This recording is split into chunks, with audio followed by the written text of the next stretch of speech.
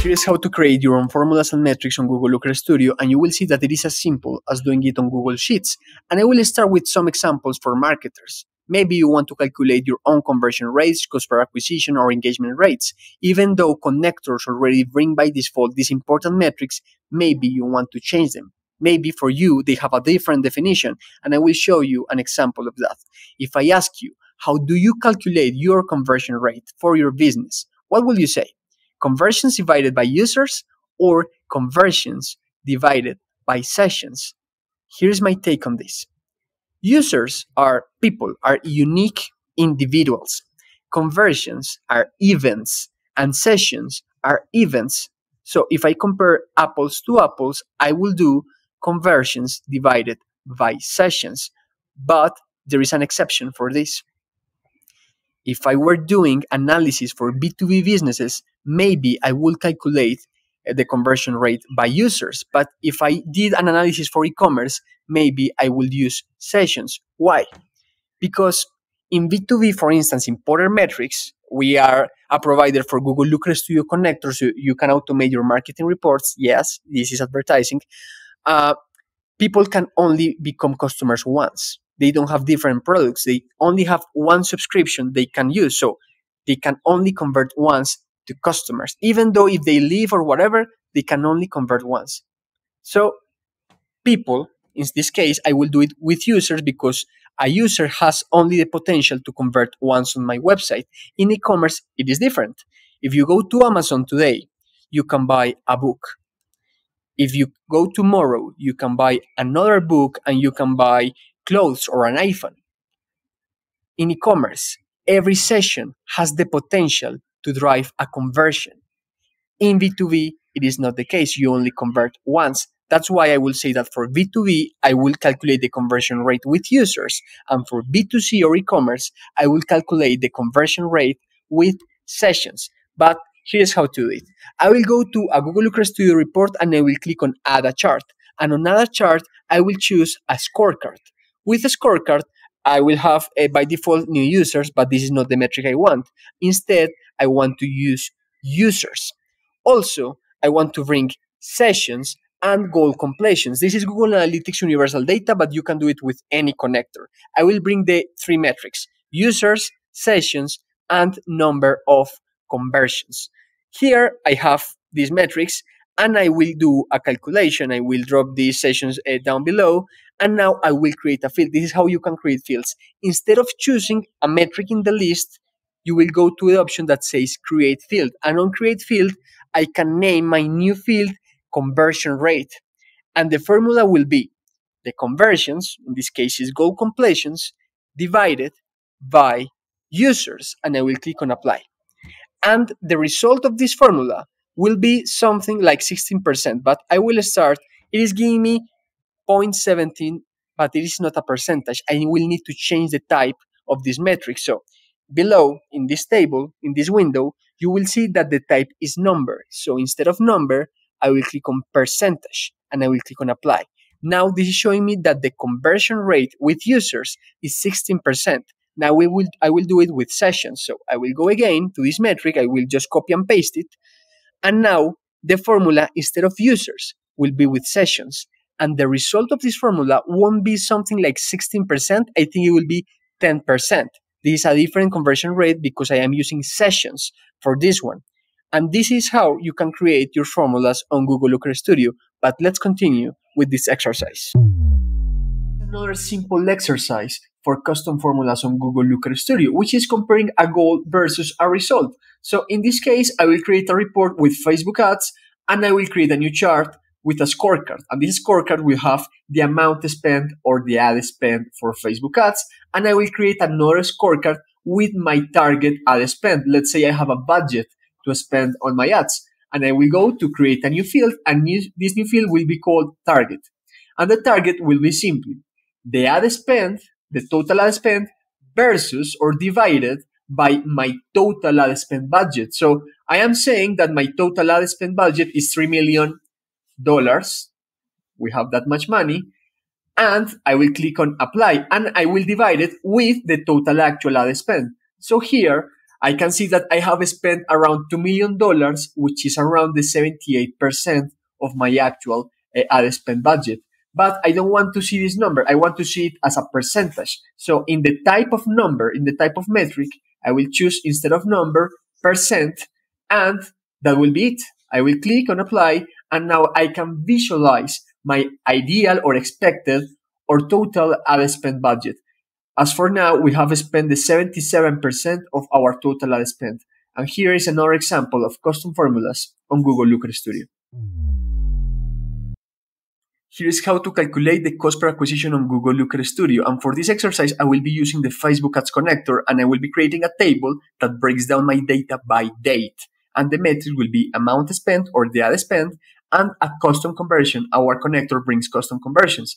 And for this table, I will add a new row that is called the show summary row. So it will summarize the total of every field. So here I have the total ad spend and the total conversions. Now, what I will do is that I will go to add a metric, and instead of choosing a default metric, I will click on create a field.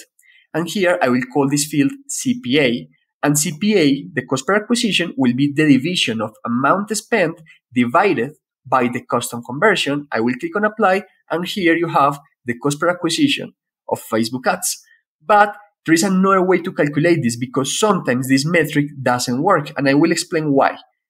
Here, I will create a new field, and for this field, I will go to create field instead of choosing a default metric, and I will be more creative, and I will call this field CPA2.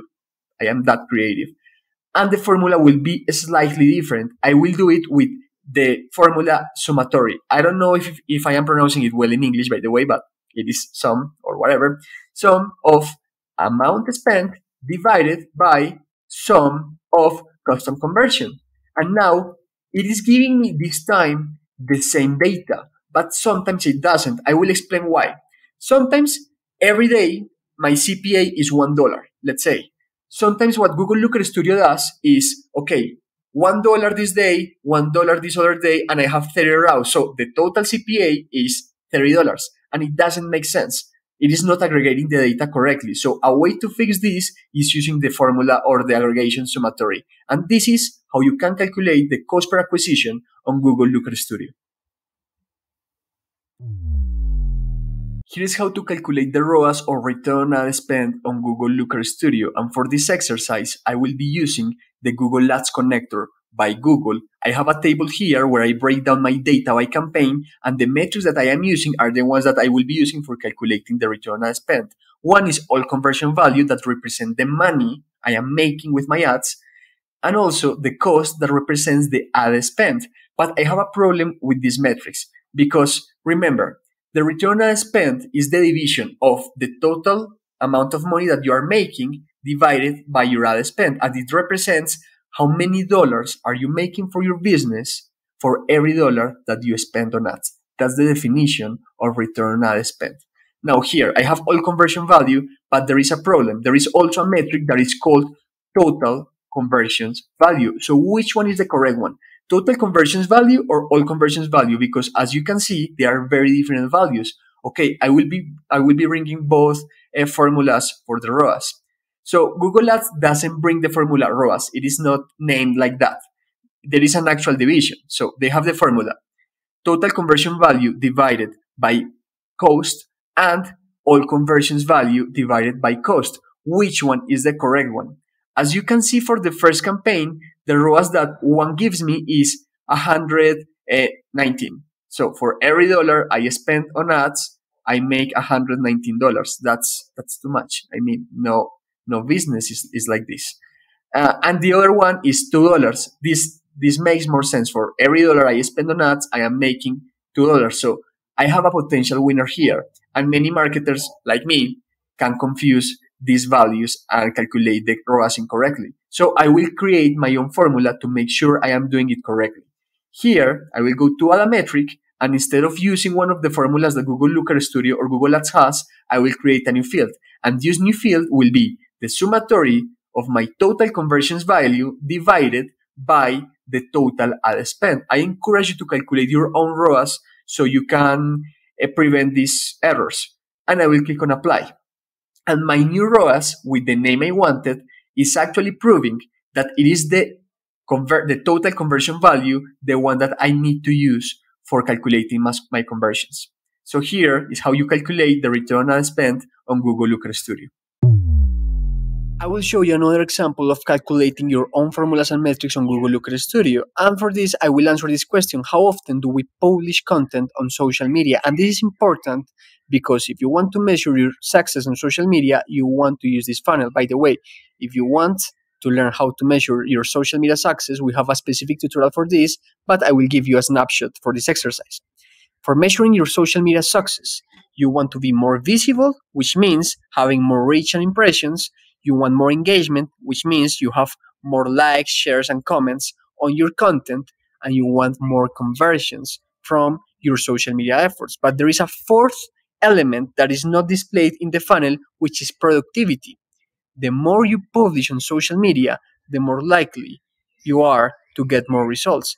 If you don't believe me, go to LinkedIn and publish every day and you will see results. And if you go to TikTok, publish twice a day and you will see results. The more often you publish, it matters. Quantity matters as much as quality, but this is a personal opinion on this. Anyways, I will show you how to count if you are productive on social media. So I will go to my Google Looker Studio report, I will go to resource, manage add data sources, and I will add a data source, and I will add my Instagram page, but you can do it with whatever, with Facebook, TikTok, or whatever you want. I will go with Instagram Insights, and I will add my Instagram account, this account, and I will click on add. This is something you already know. You already know how to connect your data. If not, you can go back to our lesson on connecting data to Google Looker Studio. For this exercise, I won't use the dimension account name. I will use a dimension that is called post date. And this post date shows me the date when I posted a specific post on social media. That's redundant. Sorry for that. And for metric, I don't have a metric that is called post count. Not always. Maybe our connectors have it because we created it, but not always you will have a metric that shows the post count or number of posts that you have done. So I will need to create it. If I make my dimension post caption, and post caption is the copy of my post, and I make it a metric by dropping it as a metric there, by default, Google Looker Studio will create a function that is called count distinct, and I will show you that. But first, I will transform this table into a time series because I want to see over time how many times I am publishing on social media. Now, I see different post captions every day. I have a post caption on October 7, a post caption on October 18, and so on. This is showing me different post captions because every copy is unique. So here I am seeing every time I am publishing on social media. And if I click on edit the metric on that pencil in the blue icon, you will see that the aggregation of dimensions is that I can count the values of my dimensions. I can count or count distinct. So Google Looker Studio by default is counting the distinct captions or copies I have for my posts. What I'm saying is I am counting my posts on social media. So over time, I am seeing how many posts I am doing. And now I will duplicate this chart. And instead of a time series, I will do it with a scorecard. And now I can see that during this period, I have posted 5 times on Instagram. And this is how you can calculate how often you are publishing content on social media with Google Looker Studio.